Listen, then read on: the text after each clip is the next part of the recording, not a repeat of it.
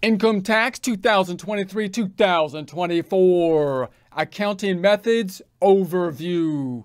Get ready and some coffee because we're looking to get the tax man off our back with income tax preparation 2023-2024.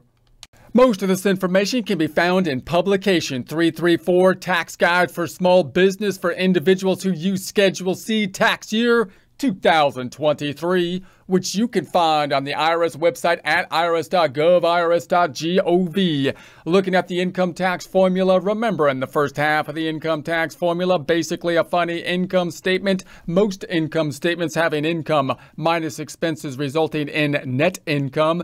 Here having income minus various deductions resulting in taxable income. Noting that the Schedule C from the sole proprietor rolls into line 1, income of the income tax formula, which is a little strange given the fact that the Schedule C is basically an income statement in and of itself, having business income minus business deductions, otherwise known as business expenses, resulting in essence, net business income, which rolls into line 1, income of the income tax formula. This is the first page of the Form 1040, the Schedule C ultimately rolling into line 8, additional income from Schedule 1. This is the Schedule 1, additional income and adjustments to income, where the Schedule C rolls into Part 1, line 3, business income or loss from the Schedule C. Here is a Schedule C, profit and loss from business, where it looks like an income statement having First, a word from our sponsor. Yeah, actually, we're sponsoring ourselves on this one because apparently the merchandisers, they don't want to be seen with us. But that's okay, whatever, because our merchandise is better than their stupid stuff anyways. Like our CPA 6-pack shirts, a must-have for any pool or beach time. Mixing money with muscle, always sure to attract attention. Yeah, even if you're not a CPA, you need this shirt so you can like pull in that iconic CPA 6-pack stomach muscle vibe, man. You know, that CPA 6-pack everyone envisions in their mind when they think CPA. Yeah, as a CPA, I actually and unusually don't have tremendous abs. However, I was blessed with a whole lot of belly hair. Yeah, allowing me to sculpt the hair into a nice CPA 6-pack like shape, which is highly attractive. Yeah, maybe the shirt will help you generate some belly hair too. And if it does, make sure to let me know. Maybe I'll try wearing it on my head. And yes, I know 6-pack isn't spelled right, but 3 letters is more efficient than 4, so I trimmed it down a bit, okay? It's an improvement. If you would like a commercial-free experience, consider subscribing to our website at accountinginstruction.com or accountinginstruction.thinkific.com. Income minus expenses. All right, so now we're looking at the accounting methods. Remembering Schedule C, basically an income statement. An income statement, one of our major financial statement reports from an accounting or bookkeeping standpoint. The two major reports being a balance sheet and income statement. The balance sheet representing where we stand at a point in time. The income statement representing the performance statement, what we have done over a time frame. With regards to taxes, of course, we're looking at a yearly basis, looking at the performance, income minus expenses, to help us to determine what we're going to be calculating our taxes on. So accounting methods, what kind of method are we going to be using? We're diving back in to some degree in the bookkeeping side of things, which always brings up that question when you're a tax preparer. How much bookkeeping do you want to be taking on? What's your network look like with regards to your cutoff between the bookkeeping you do and the tax preparation that you do? So we have to have some bookkeeping knowledge to do any kind of taxes, typically with regards to businesses, because we're at least going to have some variations in terms of the bookkeeping that we're provided and the tax preparation that we do because of differences in the tax code versus normal bookkeeping, such as possibly using a mileage method for automobiles or something like that, or having to write off like the home office, for example. We also have to make sure that we get the bookkeeping reported properly in terms of the method being used and accounting period in the first tax return, and then it should be easier going forward from that point because it should be the same going forward from that point. All right, so an accounting method is a set of rules used to determine when and how income and expenses are reported. So obviously, when we think about those set of rules, from a bookkeeping standpoint, most accountants, or like CPAs, for example, will first think of generally accepted accounting principles or rules that govern, for example, publicly traded companies, the primary rule being an accrual-based system.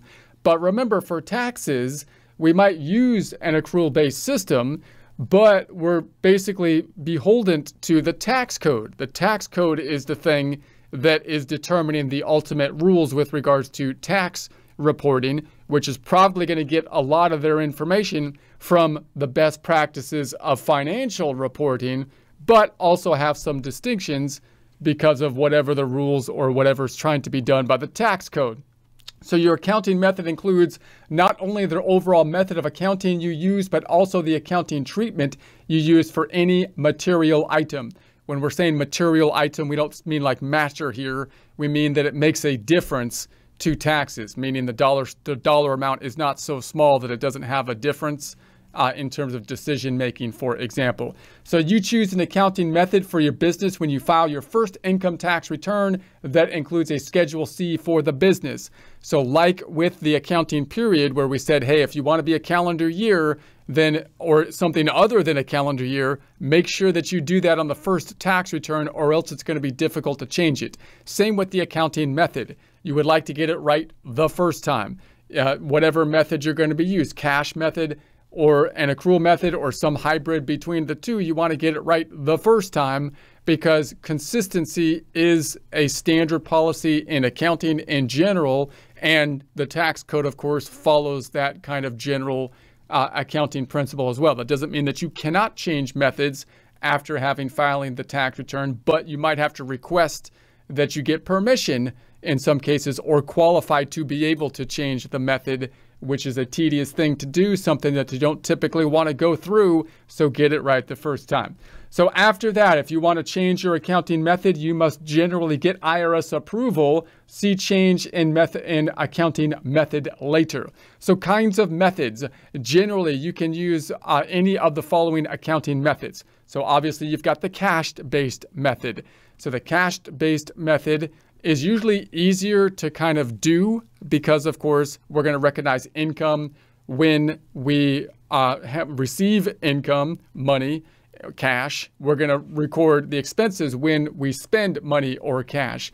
However, the cash-based system is also easy to manipulate, which is the reason why publicly traded companies and the regulatory authorities and rules governing them, such as generally accepted accounting principles, the SEC and so on, use an accrual method and then try to regulate that kind of accrual method.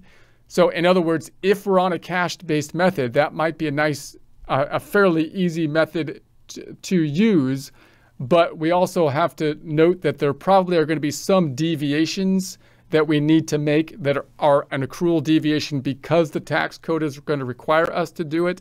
And there are some instances where we might need to use an accrual-based method just because of the nature of our business, which we'll talk more about in future presentations. So for example, if you are on a cash-based system, if you were trying to manipulate your income to pay more or less taxes in the current year, you might try to say, hey, look, I'm going to try to collect more cash later, meaning having my customers not pay me this period, but rather pay me next period, so that although I earned the money, I didn't get the cash until after December. Well, that's manipulating things, and you would think that's not the nature of what we really want to happen in a fair accounting system. We would rather have it in income when you earned it. On the expense side, if you wanted to lower your income this year, your net income, you might try to pull in expenses by prepaying for things, such as paying 5 years of rent in advance this year. The tax code will typically have limits and not allow you to do those kinds of things because now you're manipulating the cash-based system. So in order to avoid taxes, right? So we'll talk more about that later. An accrual method.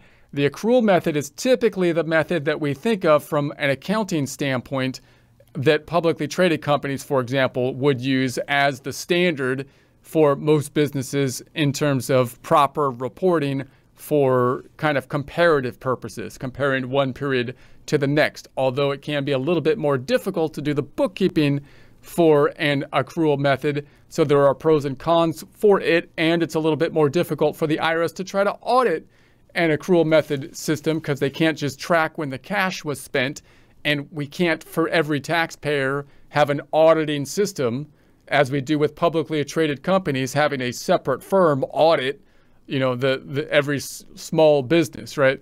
So that's why that's kind of the trade-offs between these two methods. So special methods of accounting for certain items of income and expenses. Now note that you might have situations where basically you're kind of like on a cash-based method for the revenue cycle, or maybe a cash-based method for the expense cycle, but you have an accrual system for like the revenue cycle, for example.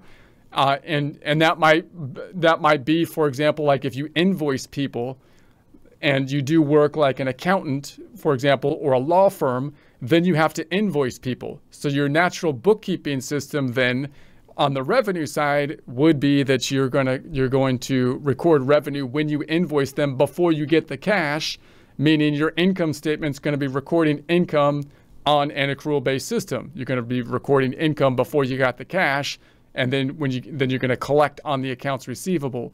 But on the expense side of things, you might be using a cash-based system because you're basically paying your expenses when they become due. Now note that there's a little bit of a nuance here because on the expense side, you could call that an accrual system or a cash system.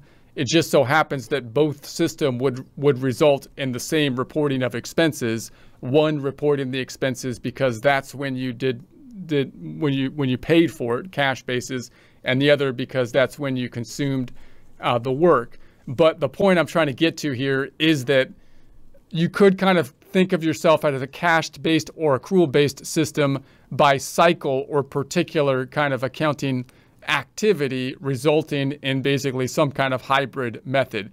We also have, for example, some companies that have revenue recognition issues, such as construction companies, where they do projects for a long period of time. Normally, under a revenue recognition accrual concept, you don't recognize revenue until you finish the project. But if the project's going to be a 5-year-long project, you could argue that, hey, shouldn't we be recognizing revenue as we earn it along the way, which means you would be using some other kind of revenue recognition, like a percentage of completion type of method. So you run into problems there that are special possibly to certain types of industries. And then you have a combination method using elements of two or more of the above methods. So note that even if you're on a cash-based method, the code is still going to force you, the tax code, to be doing some accrual things. So you're going to be on a cash-based system, except when the tax code doesn't let you prepay something, and you're still going to have to record how the tax code tells you to record in that way, which might be more of an accrual method, or except when you buy property, plant, and equipment, because then you're going to have to do an accrual thing, putting it on the books as an asset, even though you paid cash for it, for example.